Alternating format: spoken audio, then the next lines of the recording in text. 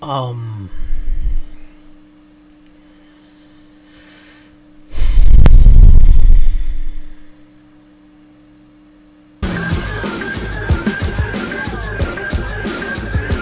you know, the first thing I do when I get up is I check my phone. You know, because we're all glued to our phones. It's just how it is now. It's just the way it is. Check my phone because not only do I stay close to my friend, family, online friends, pretty much, it's a freaking window to the world now. Okay, it's like the perfect outlet. Before, you had to be glued to your computer to be knowing what's going on around the world. Now you just get on your phone. I get on my phone, and surprisingly enough, I didn't see enough information about this, but I saw one about a shooting in YouTube headquarters. I brushed it off. It was just one tweet, so it could have been just anybody just saying anything randomly, because I follow people who say things randomly. People say random shit. It's an era of random sayings, and I don't want to take full responsibility for that, considering me and my crew's background. But I saw it again, and then I did some research, and I'm just, what? So the story is that a woman not happy about how her videos, her contents were being taken. Now, this woman didn't just have one YouTube; she had several YouTubes and several Instagrams, I believe, and she was all over the place. Her name is Nasim Abdab. Look, her name is Nasim Abdab, and she did videos about, basically,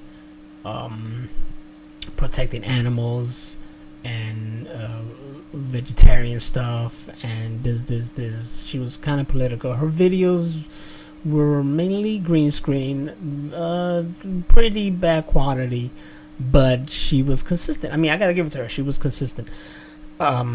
She was too consistent if coming to the freaking final product that she did.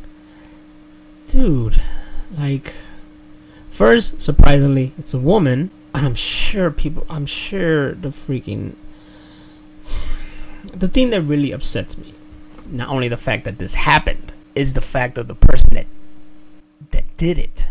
You know, like, this is fuel to the fire about closing borders and whatnot. You know, here's someone who came from Iran, I believe. I'm sorry if my information is all wrong here. I'm I'm getting things left and right. Now, here's another. Okay, before I get to that, so she's from Iran, Middle East, and she comes here. She makes these videos. You see the clips of these videos now, which you can't no more because they took it out, but somehow the news outlets, they get them. She was kind of special, you know. I don't like to judge anybody, but you see the product, you see the person, how she is, and you're like, okay, what? Now, here's the thing. The family knew something was up. She was very disappointed. She was really pissed off with YouTube, and she's not the first person to be pissed off with YouTube. YouTube has affected me as well. I'm not to the point where I'm like, oh, you motherfuckers, because it's not that big of a deal. Some people have this big dream that YouTube is it, that you can be it in YouTube, and you could, but it's a lot of work. You know, like, things are different now than it was before.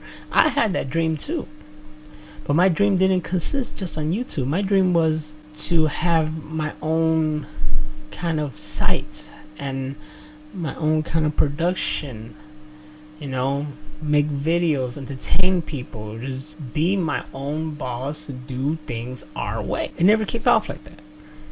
You see, life goes a different way. I'm very happy. I'm not upset. Yes, I would love to do more, but I'm very happy where I'm at. Now, she was not very happy. She was mad that her views were that all these restrictions and and monetization laws and whatever and shit rules were affecting her videos. She was getting attacked for being too provocative or something like that with her workout videos, and she would say that all these other videos like Nicki Minaj and Demi Lovato are very sexual, and they're still on YouTube getting many views, no age restriction. She was hit with a lot of age restrictions. You could find this anywhere on YouTube. You probably even seen videos already where the news shows you these videos. And then the family, she was missing, and the family was like, oh, you know, they called and they put out that she's missing, whatever. And she was from like San Diego, I believe, and she drove to San Francisco, which is not a close drive. You know, it's a big state. I think it was like a maybe 8 to 10 hour drive over there. They found her one night at a town nearby that was like 25 miles close to the YouTube headquarters, and they let the parents or the family know, the parents know, and you know, they didn't do anything. The cops didn't do anything. The family was telling them that, you know, she is very mad with YouTube and they're afraid she might do something. They were warned. Now granted, that alone is kind of, you can't really do anything. I mean, that alone. Maybe they should have done something. She seemed cool. She was calm, and they didn't see any reason for them to detain her.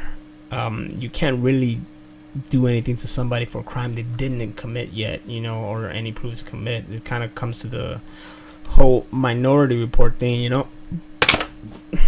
But they didn't know that soon after she would start shooting YouTube, and she went in there, and at the end she took her own life. I think she probably killed 3 people, injured others. Now this brings me to another point of this whole thing, is that the news is little pieces of information here and there. We never know the facts. What I'm saying is that I and many others are interpreting the news as we see it and heard, but we weren't there and we don't know what happened. They say that she took her own life. Others say that she didn't take her own life and that the police took her down. The only people that know what happened is her and those who were there. I mean, it's not gonna affect YouTube at all. YouTube goes through a lot of stuff. YouTube is part of our culture. We had the guy show a dead body on YouTube and he got affected, but he's still doing well. It's just the truth. The world is crazy, and we can just try to get by and try to make it the best we can by being excellent to each other. I'm gonna quote Bill and Ted. I don't know. I don't get a lot of views. You know, I'm affected by all this. My thoughts and prayers goes out to everybody at the YouTube headquarters that got affected by this. But we will be fine. We'll move on. They'll move on. Everything will be good, and life continues. Let's hope nothing like this ever happens again. And just anything, school shootings, any shooting, anywhere. Don't need it. It's no reason. Come on, people. Stop killing each other. You pissed off at the world and you want to shoot people, then go play Grand Theft Auto and just go on a killing spree. I'm not gonna go out there and go on a killing spree. It's just not right.